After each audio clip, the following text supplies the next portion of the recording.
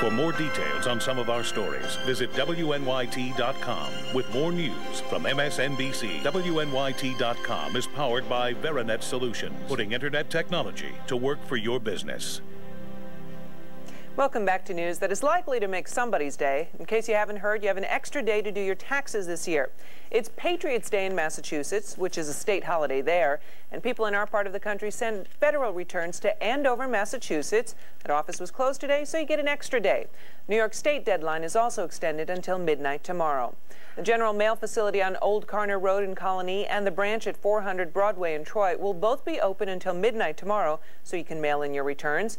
If you have New York State tax questions, you can call 1-800-225-5829, and you can also check out some helpful websites by going to our website at WNYT.com. Now, just imagine how difficult your taxes would be if you suddenly found yourself with a $325 million windfall. That's the jackpot for tomorrow night's big game drawing. Massachusetts is one of 7 states participating in the big game, and we'll have the winning numbers for you tomorrow night here on Live at 11.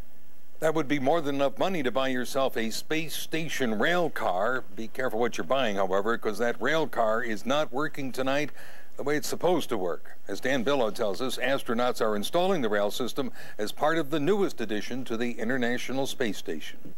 We're about to start the Space Railroad here if y'all are ready on the ground. Copy, Alpha, we're ready. The new rail car, all $190 million worth, is in the right of this picture. Astronauts say it looks a little like a pizza box on wheels. A previous test on the ground gives you a better idea of what it looks like. It's about 9 feet by 9 feet and moves very slowly along rails on the outside of the 44-foot-long truss just attached to the space station by the crew of Atlantis. In this picture, spacewalker Jerry Ross is moving hand over hand along the rail car's rails. The rail car is to his right. In its first test, the rail car moved as planned, but then failed to latch itself down. Alpha Houston, we're taking a look at your MT sequence fail message. Flight controllers believe the car's magnets failed to sense iron strips in the rails. Animation shows why it's important that the car latch itself down at these designated stopping points. It has to have a firm base from which to continue the assembly of the space station. The car will carry the robot arm to work sites on the station, but if it cannot latch down, space station assembly cannot continue. It appears this is not going to be a quick answer. Robo's taken a hard look at all the data, and we're going to stand down from NT Ops for just the time being. At Cape Canaveral, Dan Billow for NBC News. We had our own rocket launch here in the capital region today. 3, 2, 1, blast off! The group Girls Incorporated is running a program this week for young women between the ages of 9 and 11. The girls made their own model rockets, which flew about 300 feet into Schenectady's Central Park skyline. Which is also about as far as I ran in today's Boston Marathon, 300 feet. I wouldn't be tackling the 26.2 mile course. There were some balls flying out of Shea Stadium tonight. Wild game. We've got highlights, Mets and Braves, plus Yankees and Red Sox on Patriots Day in Boston. The Rangers fired their head coach, and a big decision from RPI. Junior forward Mark Kapostasy is in. We'll tell you about it coming up next on Big Board Sports.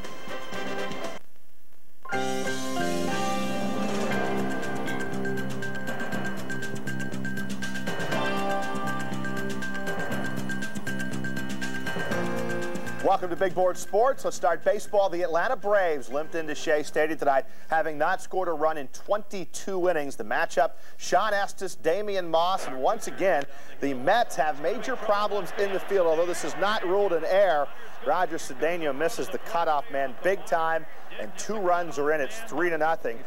And then Andrew Jones sent one deep and out of here, and the Braves had a 5-0 lead in the second inning. In fact, the Mets were down 6-1 in the 7th. Mike Piazza, his second of the night off Moss, his 5th of the year. It's a 6-2 game. Same inning, 6-4. Up steps pinch hitter John Valentin, and you know where that's headed, out of here. And the game is tied.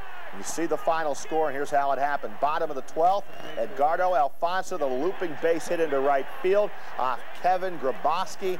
Jay Payton rounds and scores, and the Mets win in dramatic style tonight, 7-6. A couple of other scores. Chicago beat Montreal. Sosa hit number 6. And Pittsburgh won in Milwaukee 6-1. It was Patriots Day in Boston. The Red Sox seemed to be ready for the traditional 11 a.m. start, and the morning parade got things rolling, and it didn't take Boston long to get to Andy Pettitte. Nomar Garcia-Parra doubling home Ricky Henderson, and then Pettitte walked the man who's hurt him all series, Shea Hillenbrand, with the bases loaded. Pettitte would leave, though, after 3 with tenderness in the left elbow. Lowe was terrific. Derek Lowe had maybe the outing of his career. 9 strikeouts, just 2 hits in 7 innings. Yankees are down 4-1, and they're going to get back in the game here thanks to Derek Jeter. That will get out of it the yard, and it's a 4-3 game. But in the 9th, Ugi Urbina, on a questionable call, gets John Vander Wal to end the game. I say you got to swing the bat with 2 strikes. Boston takes 3 out of 4 in the series, and now there is some concern about the health of Pettitte. Andy felt something. We feel pretty good about it. It's in the elbow, but it's more muscular, the muscular area. So, you know, we still obviously are concerned, but we'll wait until the next time he's supposed to throw.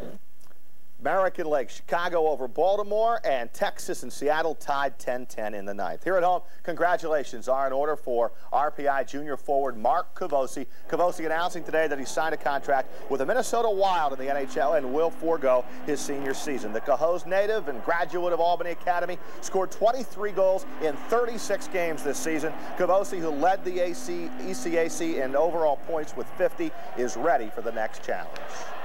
I'm excited to move on, and I mean, this is a dream come true for any hockey player, but also a little nervous if I'm going to make it, if I'm going to be able to do this and that, but again, I'm just going to go in with an open mind, and hopefully things should work out for me. Let's hope they do. Good luck. In the NHL playoffs, they begin later this week, and once again, the Rangers are going to sit home, but they're not sitting still. Today, they fired their head coach, Ron Lowe. He gets the axe. The Rangers had the highest payroll in the league and finished 11th in the Eastern Conference. Former Sabres coach Ted Nolan is already being tabbed as one of the favorites to take the job. As we told you earlier, today was Patriots Day in Boston. That also means the running of the Boston Marathon. This annual race had an American flair with nearly 17,000 runners serenaded by national songs before crossing a red, white, and blue starting line for the 26.2-mile run. Kenyans swept the first 4 spots in the men's division, led by Rodger Wyland, whose winning time was 2 hours, 9 minutes and 2 seconds. Another Kenyan, Margaret Okio, won the women's division. Her time, 2 hours, 20 minutes, and 43 seconds. And Big Board Radio Sports comes your way Monday through Friday, 7 to 9 on Sports Talk 980. But that 300 feet that I ran of the marathon, I was on fire. Quick. Yeah. Was that the 2/10 of a mile? Is that that's the one. Thanks, Roger. We'll be back to take an advanced look inside tomorrow's newspaper. We'll also take one last look at our forecast. Looks like your school tax bill may be something of a surprise this year and not a pleasant one. Tomorrow's Times Union will report on how school districts are handling their budgets while the state leaders continue to talk about the possibility of adding more to the education budget. School districts are assuming nothing until they have the money actually in their hands. Also, veterinarians in Berkshire County say more dogs in the county are coming down with Lyme disease this year. That story will be in the Berkshire Eagle. And finally tonight, some people who may have a little too much time on their hands. They're waiting in line for tickets to see a movie. Nothing wrong with that, you say, right? Except that the movie doesn't open for another month. These people are waiting outside a Texas theater for the new Star Wars movie, Attack of the Clones, which will open on May 16th. Well, at least they have pleasant weather down there to wait. It's my birthday, May 16th. Oh, happy birthday nice early. George Lucas to I'll take you to the movies. Well, thank you. I appreciate it. Get the tickets now. It's going to be a packed house. 85 tomorrow. Beautiful summer-like forecast. A bit humid even. Record high 88.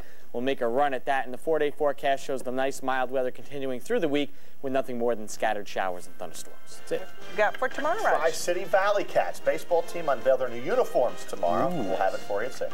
Okay, thanks. And thank you for joining us tonight. See you tomorrow. Good night. Good night.